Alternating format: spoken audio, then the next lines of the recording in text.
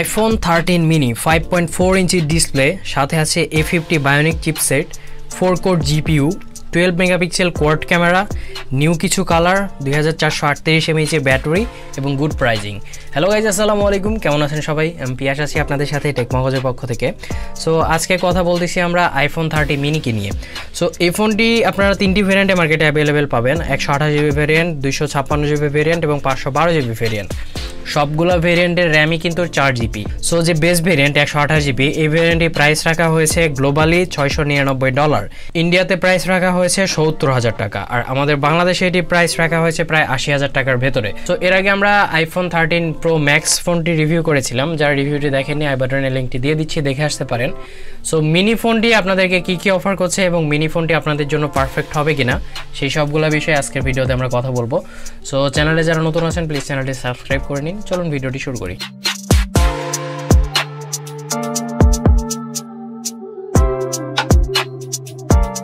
প্রথমে আসি ফোনটির আনবক্সিং কন্টেন্ট প্রায় সবগুলো ফোনেরই সেম, মানে 13 সিরিজের সবগুলো ফোনেরই সেম কন্টেন্টই দেওয়া হয়েছে বক্সের ভেতরে। প্রথমে পাচ্ছেন স্মার্টফোনটি, এরপরে পাচ্ছেন একটি সিম ইজেক্টর পিন, একটা কুইক স্টার্ট গাইড এবং একটি অ্যাপেলের স্টিকার। এরপরে পাচ্ছেন একটি USB-C টু লাইথেন কেবল। সো এগুলোই হচ্ছে বক্স কন্টেন্ট। বক্সের ভেতরে কিন্তু কোনো চার্জার কিছু দেওয়া হয়নি। লুকস এবং ডিজাইনের কথা বলতে গেলে পুরোটাই সেম, 12 মিনির মতো ডিজাইনের কথাই বলা যায়, কিন্তু চেঞ্জের কথা বলতে গেলে শুধুমাত্র ক্যামেরা মডিউলে কিছুটা চেঞ্জ আছে। ক্যামেরা মডিউলে চেঞ্জের ক্ষেত্রে ওইটাতে বরাবর ক্যামেরা দেওয়া ছিল আর এটাতে কানি করে ক্যামেরা দেওয়া আছে, দুইটাতেই কিন্তু সেম ক্যামেরাই দেওয়া আছে। ক্যামেরা বামটাও একটু বড় মনে হয়েছে আমার কাছে।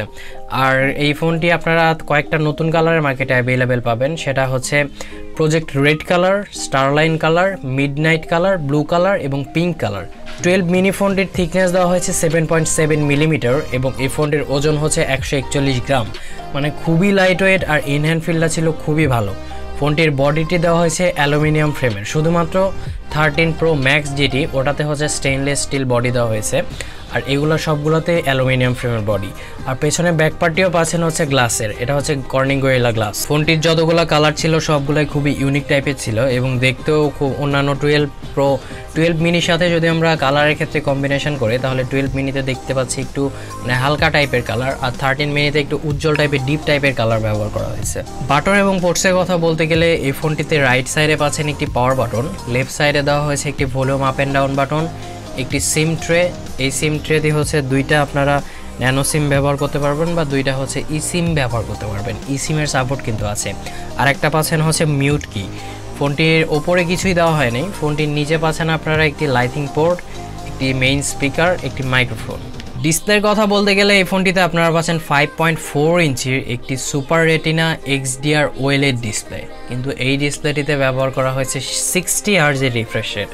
এটা খুবই খারাপ একটা দিক আমার কাছে মনে হয়েছে। ওইগুলোতে 120 হার্জের রিফ্রেশ রেট পাচ্ছিলেন আপনারা, কিন্তু এটাতে 60 হার্জের রিফ্রেশ রেট দেওয়া হয়েছে। সো অ্যাটলিস্ট 90 হার্জের রিফ্রেশ রেট দিলেও আমার মনে হয় খুব ভালো হতো। আরও পাচ্ছেন ডলবি ভিশন, পাচ্ছেন HDR10 পাচ্ছেন, 10+ কিন্তু পাচ্ছেন না, আর 1200 নিটস পর্যন্ত পিক ব্রাইটনেস পাচ্ছেন এই ফোনটির ডিসপ্লেতে। ডিসপ্লেটির রেজুলেশন দেওয়া হয়েছে 1080x2340 পিক্সেল, আর এই ডিসপ্লেটিতে দেওয়া হয়েছে সিরামিক গ্লাসের প্রোটেকশন। ডিসপ্লেটির ওপরে একটি নচ দেওয়া হয়েছে, নচের সাইজটা 12 মিনি থেকে 20% স্মল করা হয়েছে। অ্যাপেল যেটা বলছে 20% কম নচ পাচ্ছেন, তারপরেও নচ পাচ্ছেন। 2021 এসে নচটা অ্যাকচুয়ালি কেউ চায় না, তারপরেও অ্যাপেল দিছে, কিছু করার নাই। আর নচে শুধুমাত্র ক্যামেরাই নেই, অনেকগুলো সেন্সারও লাগানো আছে। আর ডিসপ্লের চিন এবং ব্যাজেলটাও ছিল অ্যাভারেজ টাইপের, খুবই কম ছিল বলা যায়। আর ডিসপ্লের কোয়ালিটির কথা বলতে গেলে ডিসপ্লেটি খুবই ভালো লেভেলের পারফরমেন্স করেছে। যতগুলো ভিডিও দেখেছি সবগুলো থেকে শার্পনেসের পরিমাণ পেয়েছি খুবই ভালো, আর ডিসপ্লের কোয়ালিটিও ছিল খুবই ভালো, এক কথায় বলা যায়। ইনডোরে আউটডোরে ব্যবহার করতে কোনো রকম সমস্যাই হয়নি। আর এই ফোনটিতে আপনারা HD স্ট্রিমিংয়ের সুবিধাটাও পাচ্ছেন, আর HD স্ট্রিমিং খুবই ভালোভাবেই করতে পারবেন। এটা এই ডিসপ্লেতে HD স্ট্রিমিংয়ের মজাটাই অ্যাকচুয়ালি অন্যরকম ছিল।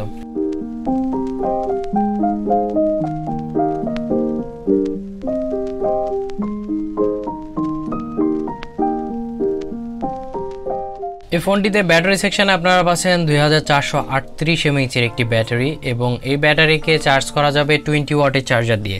সো এই চার্জারটা আপনাদেরকে আলাদাভাবে কিনে নিতে হবে এবং 30 মিনিটে 50% করতে পারবেন এই ফোনটিকে চার্জ এই 20 ওয়াটের চার্জারটি দিয়ে। আর এই ফোনটি ম্যাক্সেফ ওয়্যারলেস চার্জার সাপোর্ট করে 15 ওয়াটের, আর QI magnetic fast wireless charger support করে 7.5 ওয়াটের। আর এই ব্যাটারি ব্যাকআপের কথা বলতে গেলে এই ব্যাটারি থেকে এভারেজ টাইপের ব্যাটারি ব্যাকআপ পাবেন আপনারা, যদিও ব্যাটারি এমএএইচটা খুবই কম, আর একটু বেশি দিলে মনে হয় আমার ভালো হইতো। সো এই ব্যাটারি থেকে অ্যাপেল যেটা বলছে যে আপনারা কন্টিনিউয়াসলি যদি ভিডিও প্লেব্যাক করেন, ইউটিউব বা ভিডিও গান বা মুভি দেখেন তাহলে আপনারা 17 ঘন্টা পর্যন্ত এটা থেকে ব্যাকআপ পাবেন। আর যদি শুধুমাত্র মিউজিক শোনেন তাহলে 55 ঘন্টা পর্যন্ত এটা থেকে ব্যাকআপ পাবেন আপনারা। এই ফোনটিতে প্রসেসর সেকশনে ব্যবহার করা হয়েছে অ্যাপেলের A50 বায়োনিক প্রসেসর। এটি 5 ন্যানোমিটারের প্রসেসর এবং 3.22 গিগাহার্টজের, এবং জিপিইউ সেকশনে আপনারা পাচ্ছেন 4 কোর জিপিইউ। সো জিপিইউতে অনেকটা কম দেওয়া হয়েছে অন্যান্য ফোনের তুলনায়। এটা হচ্ছে এই ফোনটির কি বলে যে মেইন একটা প্রাইস কাটিং জায়গা আছে, জিপিইউতে কম দেওয়া হয়েছে। আর প্রসেসরটা সেম দেওয়া হয়েছে, অ্যাপেলের যতগুলো অ্যাপেল সিরিজে যতগুলো ফোন আছে প্রায় সবগুলোতেই প্রসেসরটা সেম দেওয়া হয়েছে। আর এই প্রসেসরের পারফরমেন্সের কথা বলতে গেলে প্রসেসরের পারফরমেন্স ছিল খুবই ভালো। যতগুলো গেম ছিল প্রায় সবগুলো ট্রাই করে দেখা হয়েছে, সবগুলোই খুব স্মুথলি চলছিল। অ্যাকচুয়ালি ছোট ফোন, সো ইনহ্যান্ড ফিলটা খুব ভালো, তবে ডিসপ্লে স্পেসটা একটু কম পাওয়া যায়। তারপরেও গেম খেলার ক্ষেত্রে খুবই ভালো লেভেলের পারফরমেন্স করেছে এই প্রসেসরটি। আর হিটিং ইস্যুর কথা বলতে গেলে 41 বা 42 ডিগ্রি টেম্পারেচারের ভেতরে হিটিং ইস্যু থাকছিল, তবে অন্যান্য ফোনগুলোর তুলনায়, অন্যান্য 13 সিরিজের ফোনগুলোর তুলনায় এটা একটু হিটিং ইস্যু আমার কাছে বেশি মনে হয়েছে। ওই ফোনগুলোতে দেখা যাচ্ছিল বা 38 বা 39 ডিগ্রি টেম্পারেচারের ভেতরে থাকছিল, কিন্তু এটাতে 41 বা 42 ডিগ্রি টেম্পারেচার পর্যন্ত যাচ্ছে। আর এই ফোনটি থেকে আমরা বেঞ্চমার্ক স্কোর পেয়েছি 1742, যেটাতে 20 মিনির সাথে যদি আমরা কম্পেয়ার করি ওটাতে 14 বায়োনিক চিপসেট ব্যবহার করা হয়েছিল, ওইটা থেকে আমরা বেঞ্চমার্ক স্কোর পেয়েছি 1590। সো বুঝতেই পারছেন যে ডিফারেন্সটা কতটুকু। এই ফোনটি রান করছে ISO 15 অপারেটিং সিস্টেমের সাথে। সো আপনারা সবাই জানেন যে ISO 15 কতটা ফাস্ট, অ্যাকুরেট এবং সিকিউরড, এটা নিয়ে আলাদাভাবে কিছু বলার নাই। খুবই ফাস্ট ছিল এবং সিকিউরেট ছিল, প্লাস অ্যাপ ওপেনিং ক্লোজিংয়ের ক্ষেত্রে কোনো রকম সমস্যা দেখতে পাইনি, খুব স্মুথলি চলছিল, এবং ডে টু ডে ইউজে কোনো ল্যাগিংয়ের দেখাই দেখতে পাইনি। এক কথায় বলা যায় খুবই স্মুথ চলছিল।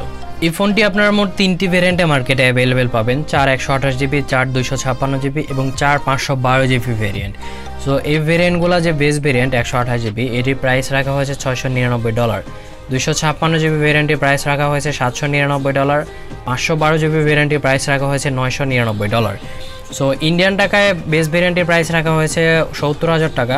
256GB ভেরিয়েন্টের প্রাইস রাখা হয়েছে 80,000 টাকা, এবং 512GB ভেরিয়েন্টের প্রাইস রাখা হয়েছে 1 লাখ টাকা। এটা কিন্তু ইন্ডিয়ান প্রাইস। আর আমাদের বাংলাদেশে মিনি প্রাইস রাখা হয়েছে যে বেস ভেরিয়েন্টটি 128GB 80,000 টাকার ভেতরে, আর 256GB ভেরিয়েন্টটি রাখা হয়েছে 85 বা 90,000 টাকার ভেতরে, এবং 512GB যেটি, এটির প্রাইস রাখা আছে 1,10,000 বা 1,05,000 টাকার মতো। সো এই টাইপের প্রাইসই রাখা হয়েছে আমাদের বাংলাদেশে। সো এখন ফোনটা নতুন, সো প্রাইসটা কিছুটা বেশি হওয়ারই কথা, তবে কিছুদিনের মধ্যে মেবি এটা কিছুটা স্বাভাবিক হবে, হয়তো বা কমলেও 5 থেকে 10,000 টাকা কমতে পারে, তার বেশি একটা কমবে না।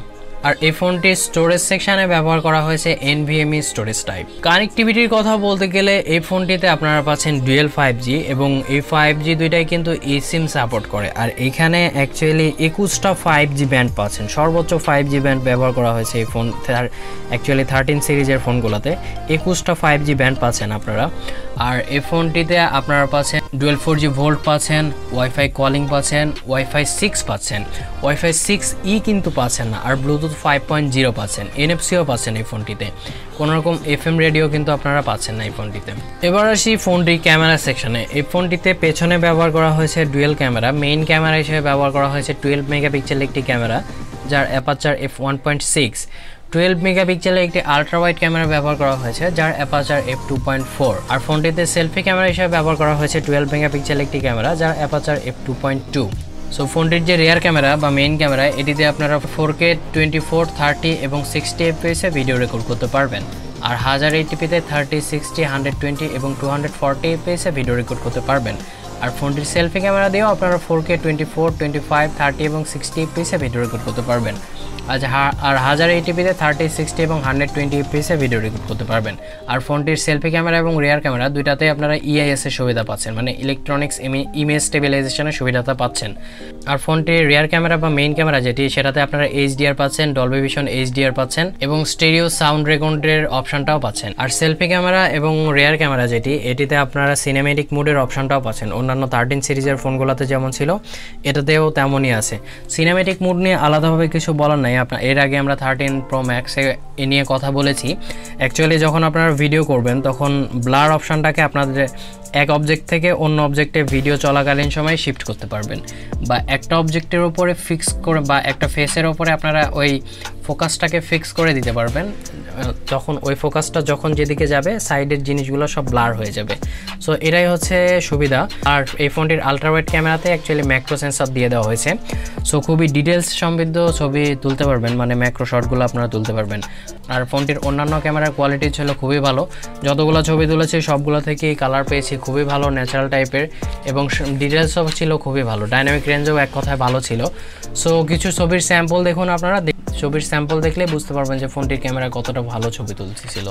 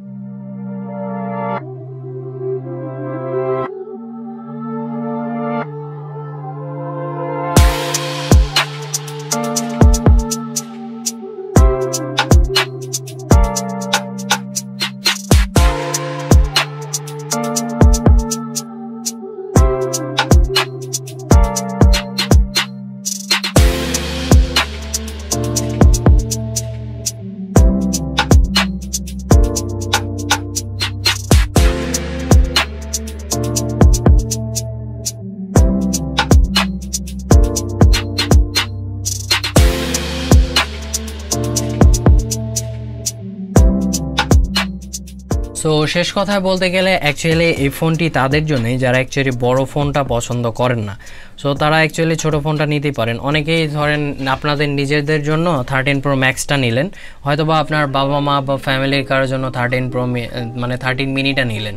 অ্যাকচুয়ালি বড় ফোনটা তাদের ক্যারি করতে সমস্যা হয়। সো মিনিটা অ্যাকচুয়ালি তাদের জন্য। অনেকেই আবার বড় ফোন পছন্দ করেন না, ছোটো ফোন চান, যে ছোটো ফোনের মধ্যেই আমার সবগুলো, মানে আমি চাচ্ছি যে ছোটো ফোনের মধ্যে আমার সব কিছু থাকবে, একটা ভালো প্রসেসর থাকবে, ক্যামেরা থাকবে, স্টোরেজ টাইপ থাকবে, ব্যাটারি থাকবে। তো ওই টাইপের ফোনই হচ্ছে 13 মিনি। সো এই ছিল এই ফোনটির রিভিউটি কেমন লাগলো জানাবেন আমাদেরকে। রিভিউটি যদি ভালো লেগে থাকে তাহলে আমাদের চ্যানেলটিতে প্লিজ একটা সাবস্ক্রাইব করে নেবেন এবং আমাদের ভিডিওতে লাইক করবেন, কমেন্ট করবেন এবং শেয়ার করবেন। ধন্যবাদ সবাইকে।